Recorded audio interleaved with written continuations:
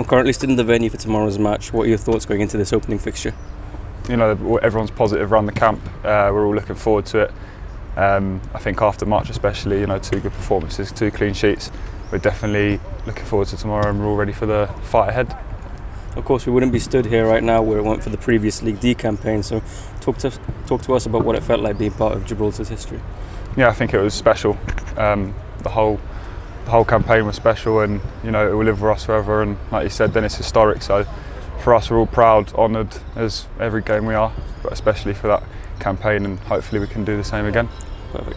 And obviously we're under no illusions that League C is going to be tougher, naturally, but what are you expecting from Georgia tomorrow?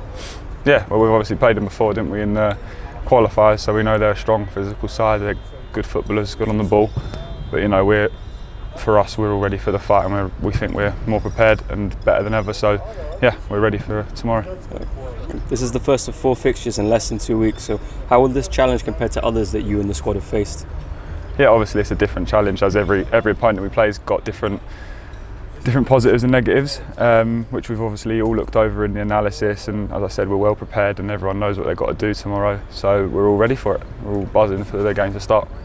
And lastly, it wasn't too long that you were breaking through, but now you're an established member of the national squad, so can you talk to us a bit about the process of becoming a regular, what it feels like to see young blood continue to come through?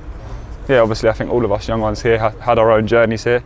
We all had to fight different battles to get here, and you know, with Julio's trust we've obviously come through, and like you said, we're starting to become established. Still class myself as young, even though I might not be, but yeah, and seeing the young boys come through is it's brilliant, and we're all good with them, and everyone, you know, we all get along like a family here, so it's easy to blood in, I think, if you're obviously a good person, which everyone is here, so yeah.